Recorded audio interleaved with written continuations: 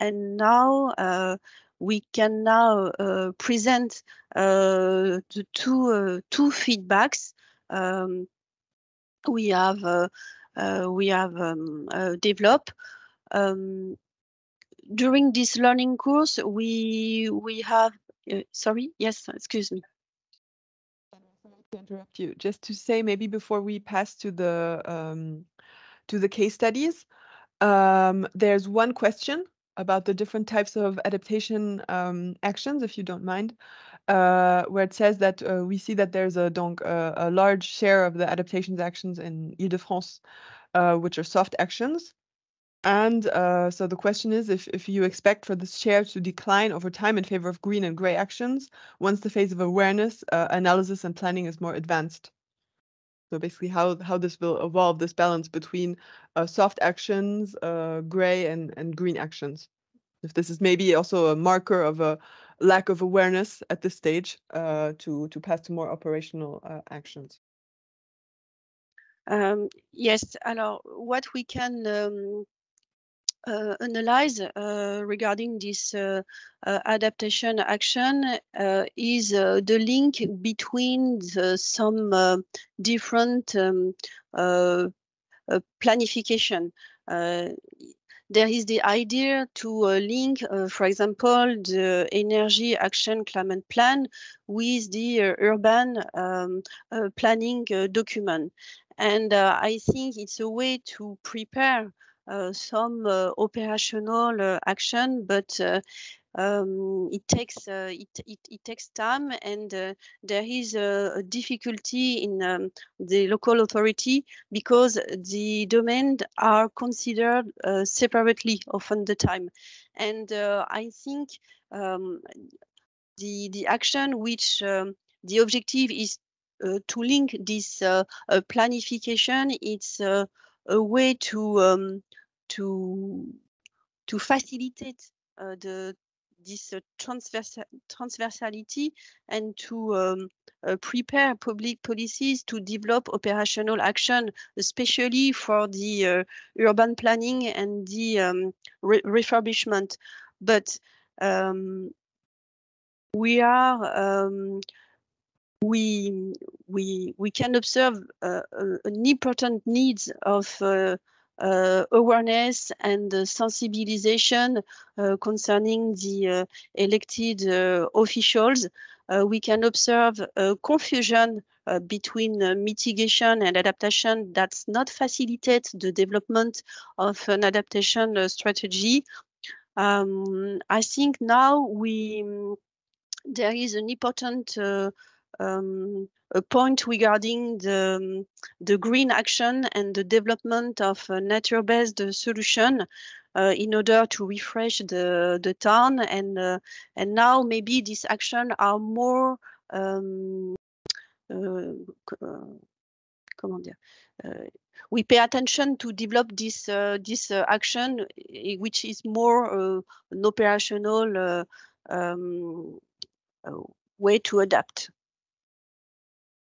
And maybe if I can add on that, I think what is also often said when we talk with the local authorities in our region, but also in other European countries in the context of this project, is that we see that often there is a high demand to have concrete case studies for solutions that have been implemented somewhere else, to understand what are the costs, what are the actual impacts, whether maybe also like a methodology to correctly implement this solution. We have some colleagues from the Regional Agency for Biodiversity, which also kind of monitor and collect the kind of different projects for nature-based solutions which are being implemented in the regions or at the national level in France. And so they also see that sometimes there are projects that are being implemented, but there will just be little mistakes in the way that the project has been planned, which finally will make it ineffective.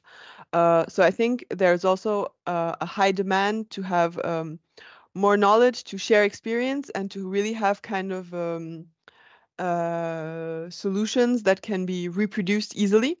And so I think there's also just this difficulty to say, okay, we don't want to be the first ones to implement these solutions because we don't, or these kind of projects, because we don't necessarily understand what to do. We cannot necessarily justify this in front of the local elected officials because we don't understand exactly the costs, etc.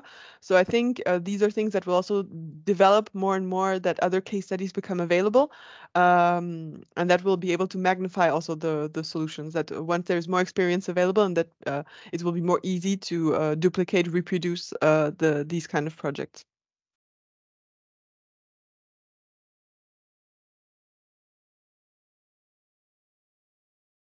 Okay. Thank you, Francisca. So during this learning course, we have the opportunity to create some testimony videos, and we would like to share with you the video of Cascais, which is a Portuguese local authority.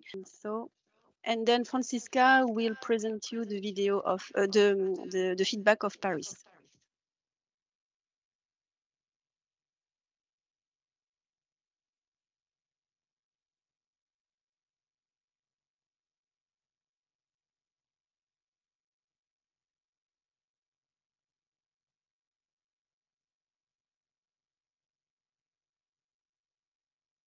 Hello, good afternoon. My name is João Diniz. I work for Cascais in Portugal, and I'm responsible for the climate action initiatives in the city of Cascais.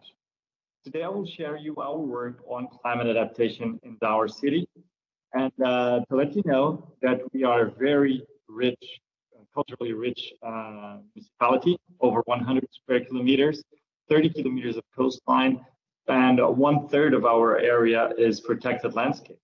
So we are on the west side of the Lisbon metropolitan area, and because of all these natural resources that we have unrivaled heritage that is completely guided, successfully guided towards tourism. But we've been facing some climate change issues in the last decade, some of them already quite visible and increasing on intensity and also frequency. So we are tackling that challenge with studies.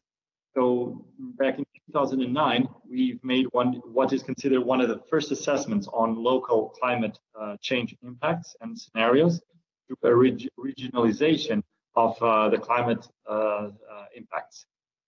But we immediately started to work. After we had this strategy, we worked together with numerous teams from the town hall, from local stakeholders, local universities, schools, and so on, and citizens alike, to tackle all this very broad range of initiatives. And we've done this thanks to the European Union support as well, financial support, grants, but also some other national or regional grants as well to implement these innovative actions that municipalities have now to implement.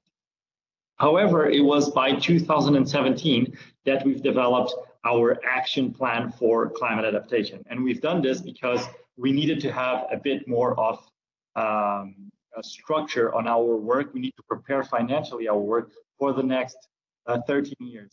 And it's something that it's completely crucial for us to implement. We don't have time to waste on this. We have to act as swiftly as possible, because this is comprised not only in the Paris Agreement by 2015, but also on the United Nations Sustainable Development Goals, namely the goal 13.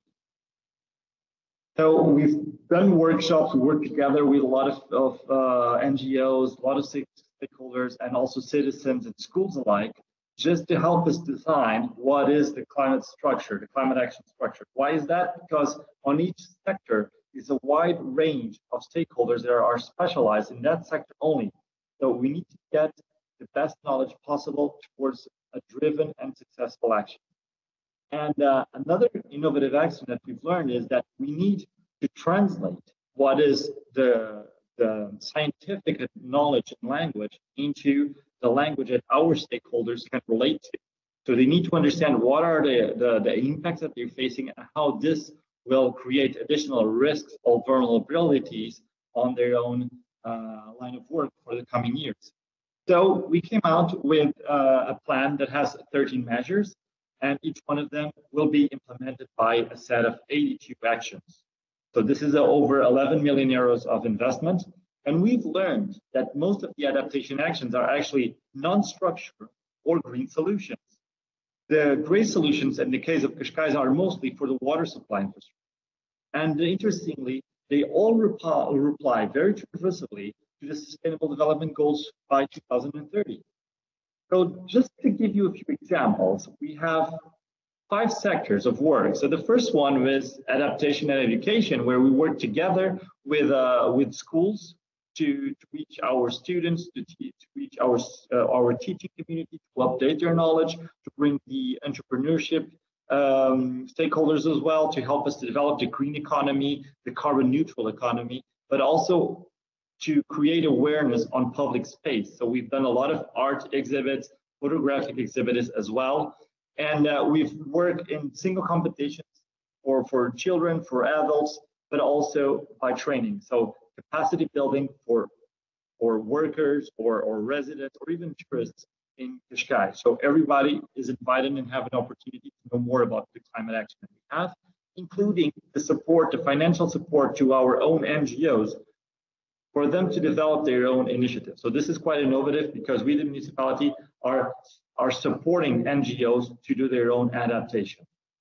The second sector is water resources. And like mentioned, here in our specific case, according to our human and physical geography, we need to better our water supply system to reduce water losses, but also to create efficiency because, well, we're facing more recurrent and more severe droughts year by year, and we need to make sure that we use water as swiftly as possible, including the use of recycled water in what we call non-noble activities. Then the third sector, which is civil protection and health. So this comprises a wide range of activities that go from weather and climate monitoring, which is free and available for every citizen around the world. You can even use our data to do your own assessments and do your own studies, and it's all available online. We've been registering these situations in case of floods, for example, in case of fires, how were the weather conditions that originated all these extreme weather events and the impacts that they caused, but also through forest management, vigilance, not only in the summer, but all over the year now, because unfortunately with the droughts, this is quite required. And also the campaigns to inform beachgoers or the vulnerable communities, for example, the elderly, when there's a heat wave, for example, what you should do and take care of yourself on these days, for example. So these are just a few examples of what we're doing. Then we have the sector for ecological infrastructure and resilient urban green spaces. This is quite a transformative approach for us because, like many cities, we are also responsible for managing the green infrastructure and local green spaces. But what we need is to completely redesign the way that we are producing or managing these green spaces, because we need to make them more water efficient and to promote biodiversity, which is another risk that we're facing. So we've done a lot of initiatives to promote our autochthonous species. We work together with a lot of volunteers for reforestation activities. We have manuals and regulation now that help us our professionals to adapt to this new reality, but not only on these green spaces, but also, for example, on green corridors, which is one of the few images that you see here, that can also contribute significantly to the quality of life and risk mitigation of climate change. And this obviously has been developed with numerous stakeholders again, but also with partner municipalities, our neighboring municipalities or other cities that are working on the subject. So we can leverage our knowledge, but also share knowledge and learn from the city. So this is a completely, let's call it, global approach of global learning. Just a few examples of what we've been doing, which is, for example, green corridors that are flooded areas. And in just as soon as the flooding passes, all our trails or green infrastructure is already available for usage with safety for all citizens and without as little damage as possible.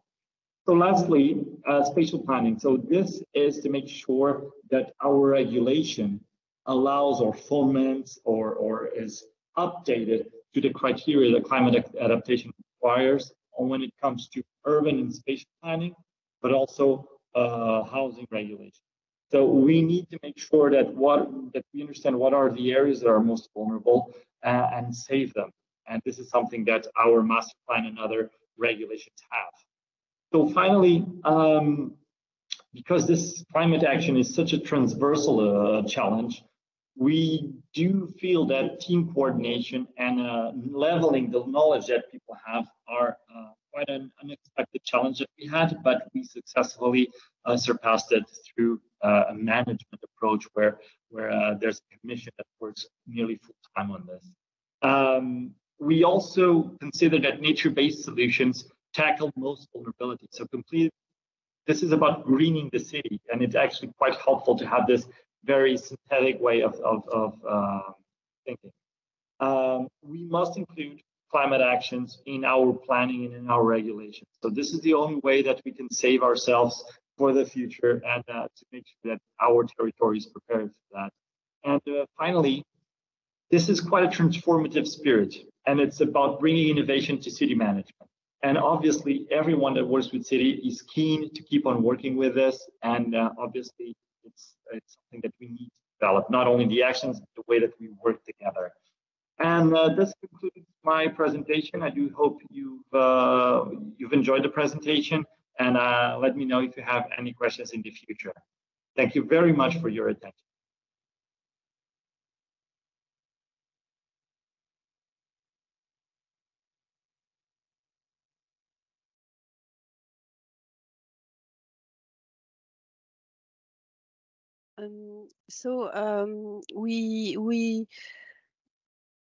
We have shared with you this video because we think it's a good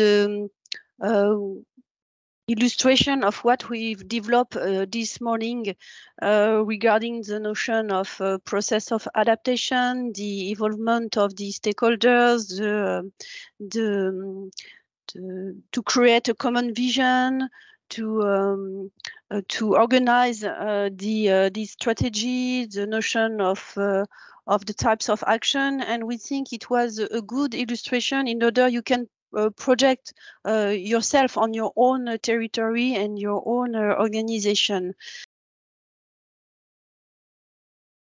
Now we, Francisca,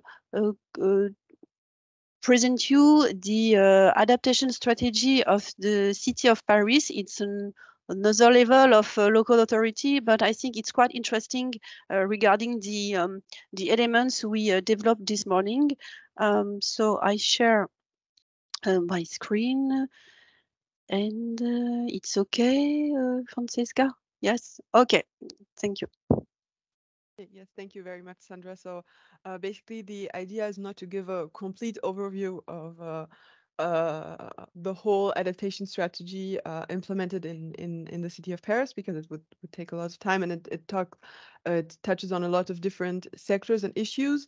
For us, it was interesting maybe to focus on the issue of urban heat, which is, of course, a major challenge for the city of Paris, but also for the region in general, because it is very dense, very mineral, and so the urban heat is really a very big problem, and which is, I think, also one of the effects of climate change that people are really are already seeing, already feeling, and so it is also something that people really identify with this issue of climate change, which was maybe less visible until now. Yeah, so what is interesting is also maybe to look at the process, the way the city developed its strategy, knowing that in Paris, in France, sorry, Paris was rather early, one of the earlier local authorities that started working on this issue of climate change and adaptation. And so the starting point that we could identify is maybe like the first local climate plan, which was adopted by the city of Paris in 2007. And what you have to understand is that the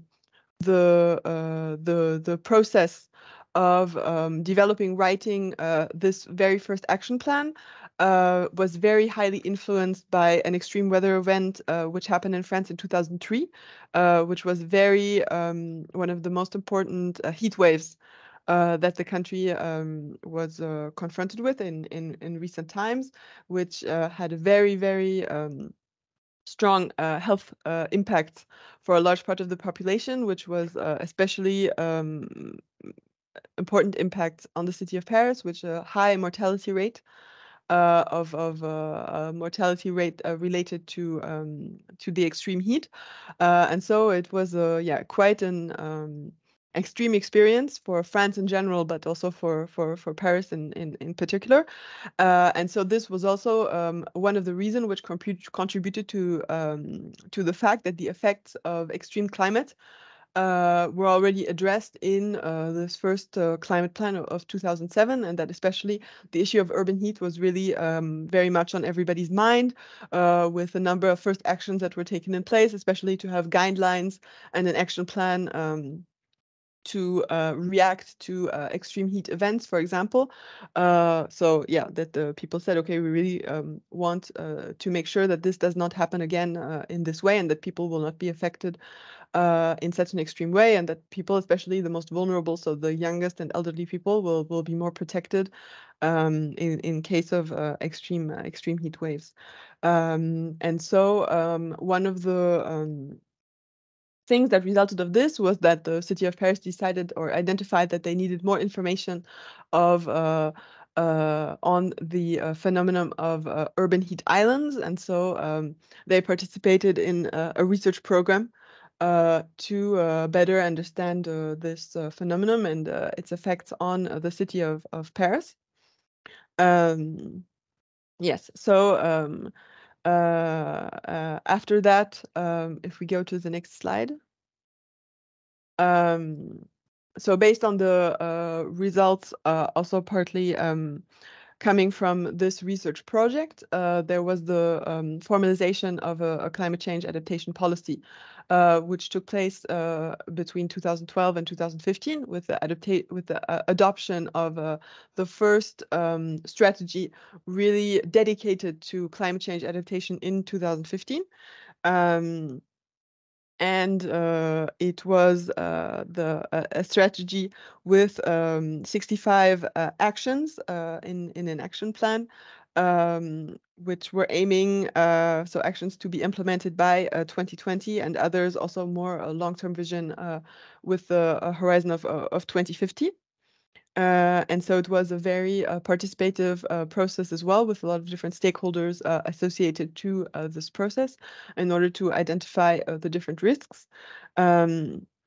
And in general, it was organized around 4 main thematic axes to protect Parisians in the context of extreme climate events. And so then, again, the link of what I said to the extreme heat waves, to guarantee food, water, and energy supply for the city, how to live with climate change, so basically the sustainable development of the city, and also to strengthen solidarity among the population, with a specific focus on most vulnerable populations.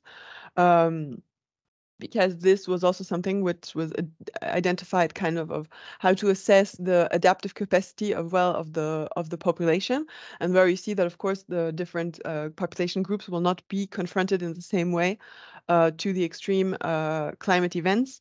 And of course, a special focus on the elderly population, but also on the homeless population, which is also a big challenge in the city of Paris, and of course also people which are the least protected in the case of extreme climate events. So this again kind of creates a link of what we presented before, of really this more socioeconomic dimension of the adaptation strategy, that you have to understand how different population groups will be affected by the measures implemented, and how maybe they will also have to be protected differently regarding to their specific vulnerabilities.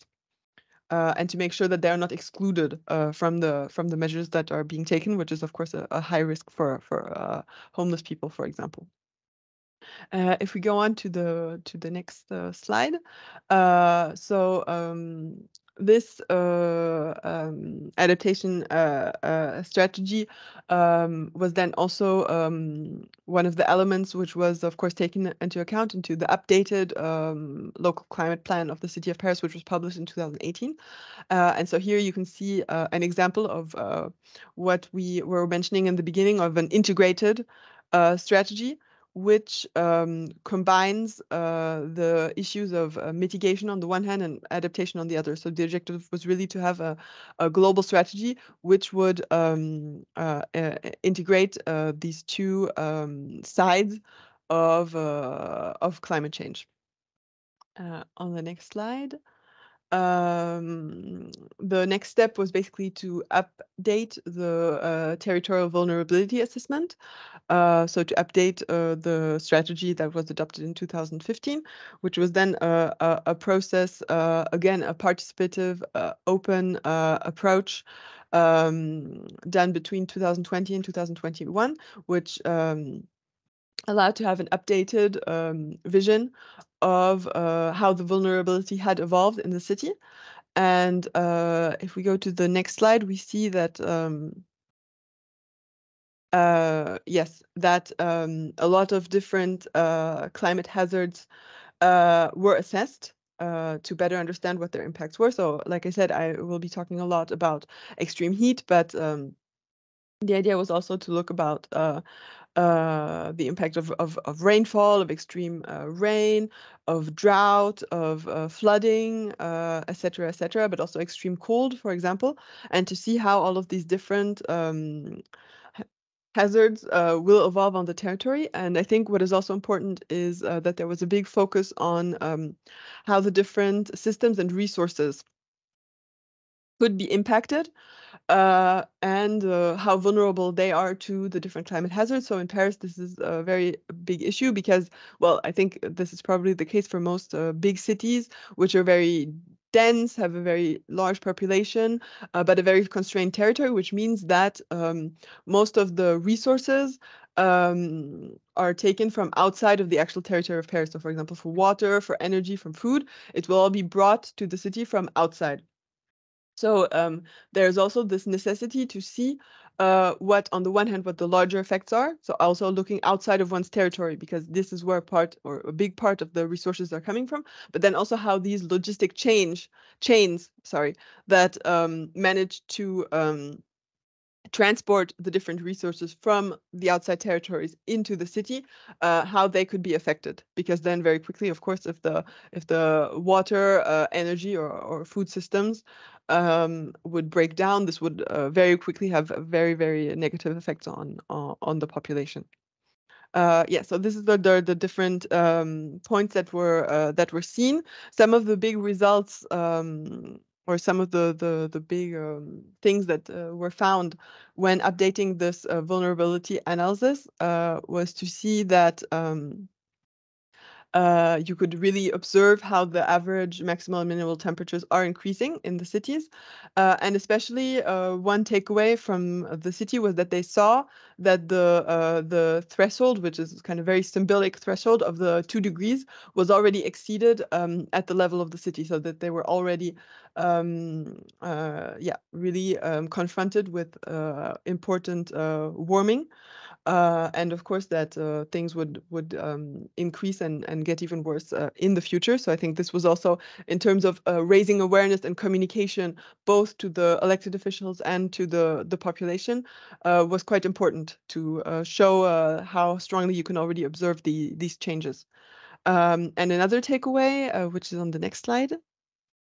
Thank you. And another takeaway was also that when they compared the vulnerability assessment carried out between 2012 and 2015, and now this new vulnerability assessment carried out in 2020, that the risks that they had initially identified in 2012 were actually accelerated on a much more accelerated calendar than what they had initially anticipated, which means that basically they thought that some of the amplitude or extremes effects that they were expecting for a time frame of about 2050 would already start to occur in 2030. So I think it's a real link of maybe what we saw also in the very beginning, where we saw that a lot of you chose the picture of the clock to represent adaptation, your representation of adaptation.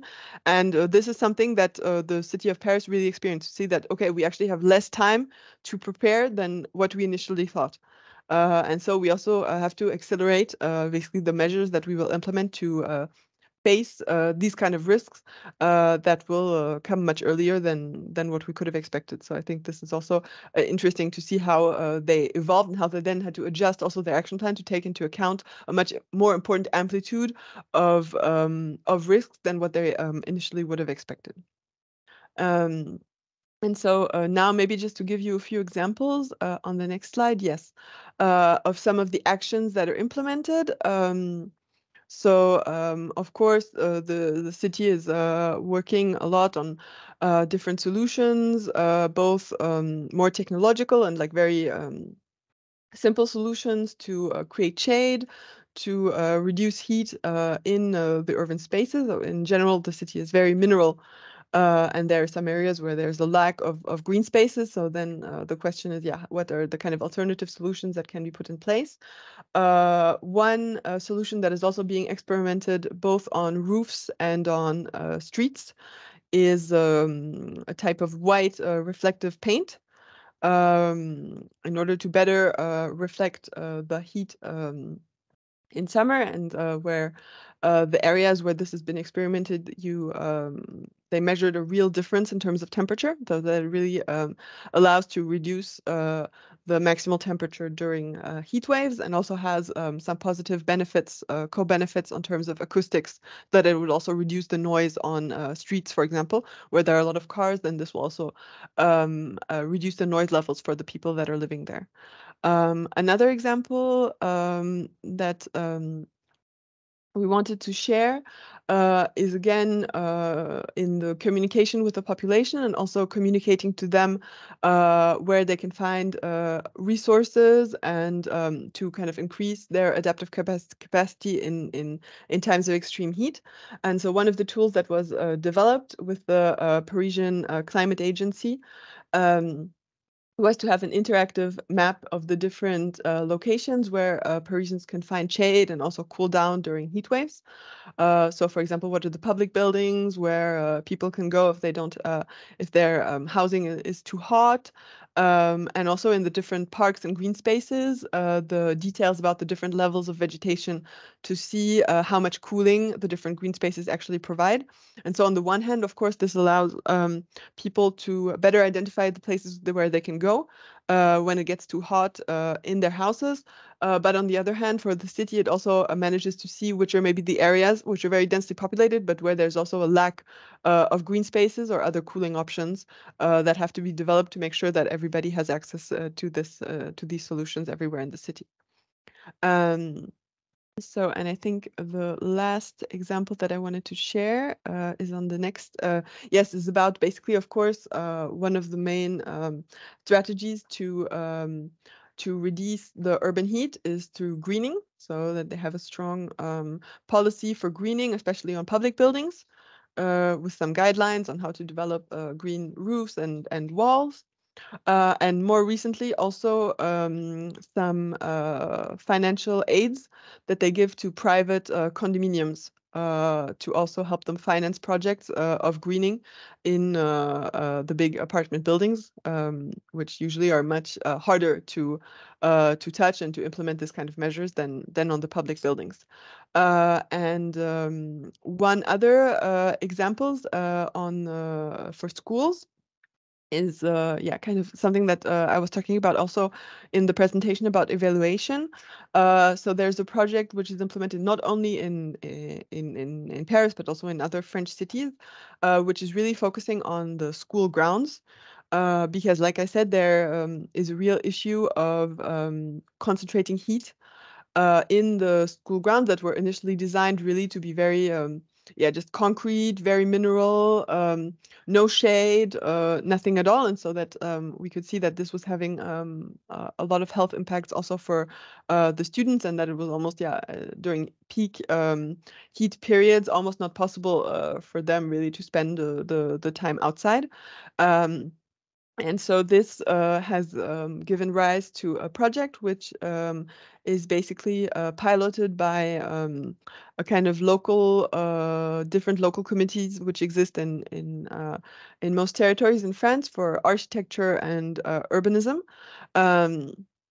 Who are really developing these projects of greening the schoolyards, and so initially set out to be also participative projects, so to see how really the children are using the yards and try to propose projects that on the one hand improve the quality of life for the students that are integrated into their playing patterns, etc. And on the other hand, really to have less sealed and mineral soils, to also improve the water runoff for the rain, and of course also have much more shade and vegetation to reduce the urban heat island effect in summer.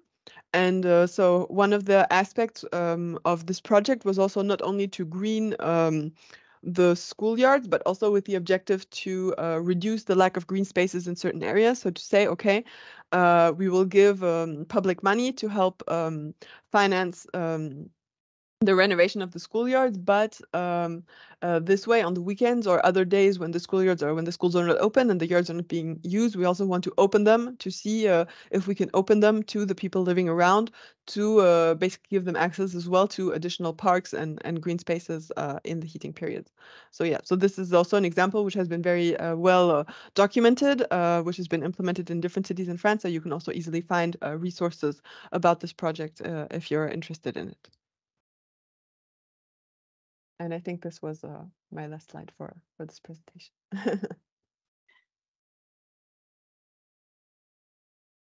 Okay. Thank you, Franziska. This feedback conclude this learning course, this crash course this morning. So you have an overview of what we develop during this learning course on adaptation. So we have we treat not only the question of indicators and data, it's important, but you see we have also worked on the question of the notion, strategy, vision, vocabulary.